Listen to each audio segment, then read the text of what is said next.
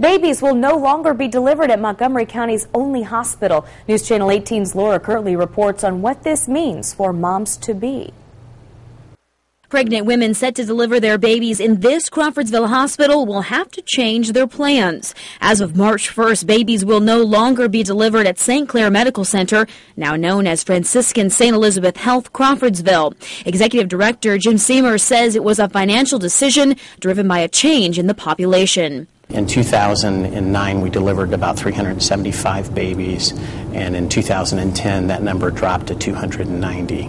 Our primary population that we deliver is Medicaid, and there's been a significant cut in reimbursement over the past years, and we really don't see that trend changing in the future. Seymour says patients can still get prenatal and postpartum care in Crawfordsville, but they'll need to deliver their babies at Franciscan St. Elizabeth Health Lafayette, formerly known as St. Elizabeth Regional Health. Current patients will receive a letter regarding the changes this week. Rather than leaving the community completely, that we needed to continue to provide outpatient obstetrics, let patients still continue to visit their doctors in Crawfordsville, provide as many services as we could here. Seymour says this change is a reflection of a national trend. We're obviously seeing a shift more towards geriatric medicine within a rural county. Additionally, we have seen where there is a lower percentage of mothers of childbearing ages within the community here.